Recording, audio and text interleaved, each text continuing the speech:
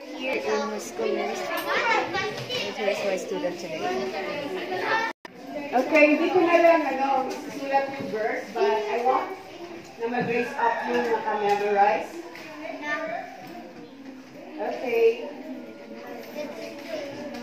Stand. Tayo ka. Silent muna, silent. Sige. John 3:16. For God so loved the world that He gave His only begotten Son, that whosoever believes in Him shall not perish, but have everlasting life. John 3:16. For God so loved the world that He gave His only begotten Son, that whosoever believes in Him shall not perish, but have everlasting life. John 3:16. For God so loved the world that He gave His only begotten Son, that whoever believes in Him shall not perish, but have eternal life. Yay! Start! Jesus is the way, the truth, and the life. His banner over me is love. Jesus is the way, the truth, and the life. His banner over me is love. Jesus is the way, the truth, and the life. His banner over me is love. His banner over me is love. Sing. Jesus is the way, the truth, and the life. His banner over me is love. Jesus is the way, the truth, and the life. His banner over me is love. Jesus is the way, the truth, and the life. His banner over me is love. His banner over me is love. Yeah. Jesus is the way, the truth, and the life. His banner over me is love. Jesus is the way, the truth, and the life. His banner over me is love. Jesus is the way, the truth, and the life. His banner over me is love. His banner over me is love. Yeah. Yeah, sino maka-recite? Okay. Red.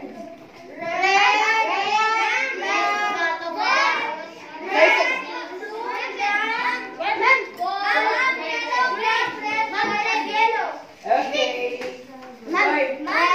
Yellow. Tapos? Yun yung ating wordless book.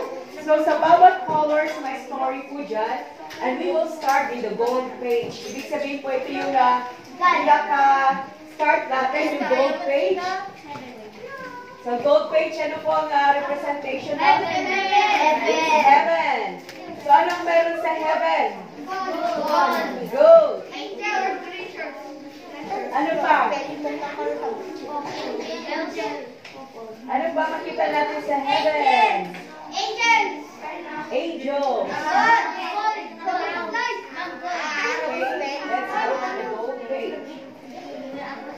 So ito yung gold page. It's about heaven. Diba? Ito yung itsura. Hindi naman kasi literal na ganito yung, heaven. Pero mas maganda kapag nakita natin someday. Diba? Sino gusto pumunta ng heaven? O lahat tayo. Diba? Ayaw natin pumunta ng hell. Kasi pag sa hell, lawak-lawak ka. Hindi na ibaba yung kamay niyo. Okay? Huwag kayong maingay. Lagot kayo sa picture nyo. Sige? Ito yung heaven. So let's talk about, dito po, pwede natin bigyan ng story po ang ating gold page or yellow color. It is the heaven. So today we will talk about the gold page, and ito nga po, what does the gold remind us is heaven. It's about heaven. So nung aking po nakita itong gold page dito, it reminds us of a pure gold. Nakita nyo? It's gold dye ito. Hindi man literal na gold, but sa heaven, Puro gold. Ang heaven, di po ba? Ang sarap ng manahanan doon. Di ba dito, wala ang bahay natin. Sino dito nagre-rent lang? Di ba wala tayong bahay dito? Ako rin. Ako, nakitira lang ako sa simbahan. Pero yung bahay namin sa Laguna, Laguna talaga ako. So, umuwi na ako pag December, pag Pasko or New Year, ganyan, na kasama ko yung family ko. But most of my time dito sa church, dahil pastor ako sa church. So, di ba, napakaganda kung tayo manirahan sa heaven? It's full of gold. Yung bawat po gilid ay punong-puno po ng gold. Kaya sabi dito, when kapag tayo po ay, can you imagine po, na tayo po we are walking in the gold street.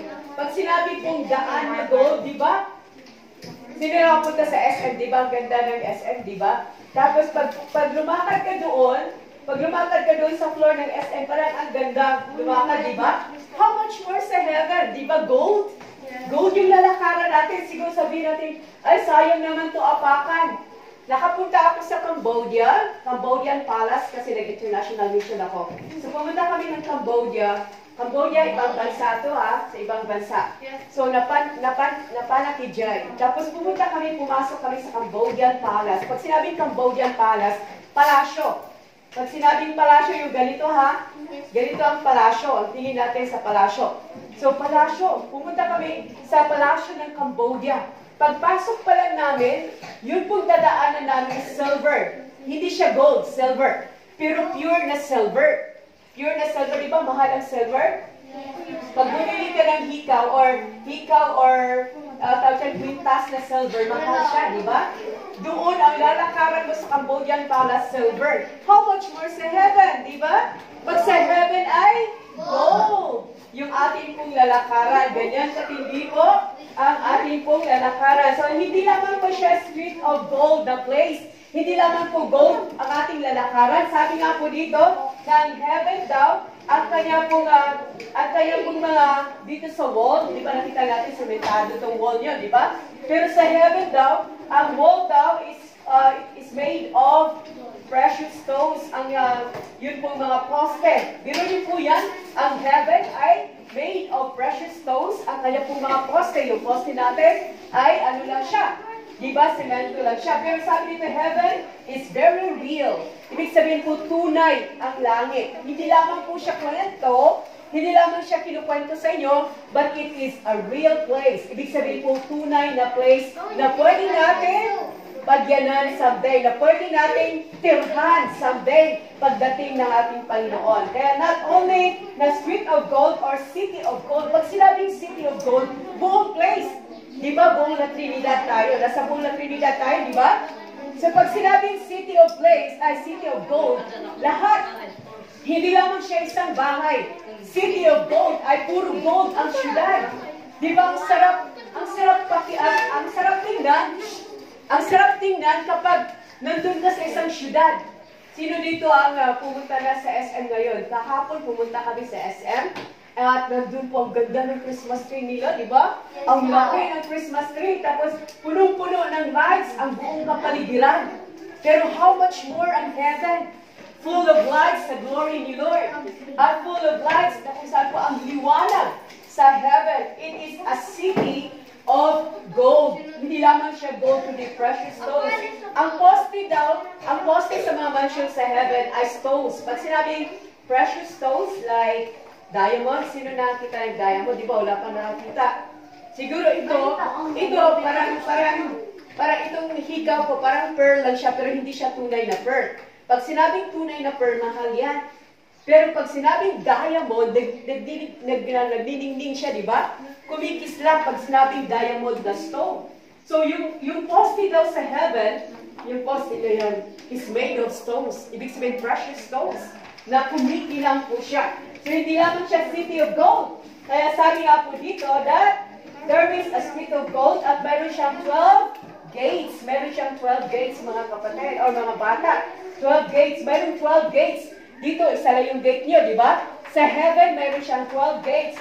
At yung gates na yon is made of pearl. Pag sinabing pearl, yung katulad nito, nakita yung pearl?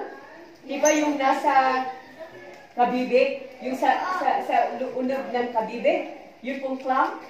alam yung clam, yung ano sa dagat? So hindi siya basta, sea clam. Hindi siya basta-basta makuha. Lahat po ng mga divers sa dagat, hindi po lahat agad-agad makuha yan. So nagdudugo, bago makuha yung pinaka-tunay na pearl, masusugatan muna sila kasi di ba, agkas-deti clam. So kapag napagkuha nila, hindi yung basta-basta kasi nandun sa pinaka-throat ng clam, yung pearl na pure. So, delikado pag sila po ay nangunguha ng pearl. Kaya, precious ang pearl. So, how much more sa heaven, ang mga poste ay made of stones. Very, yung po napakagandang stones. Ibig sabihin po, napaka-ningning ng mga stones. Kaya sabi dito that, hindi lamang po siya mayroong 12 gates. Heaven is a beautiful and perfect place because it was made by God. Amen. So yung ating pong tinikwento pong heaven, it was made by God. Amen?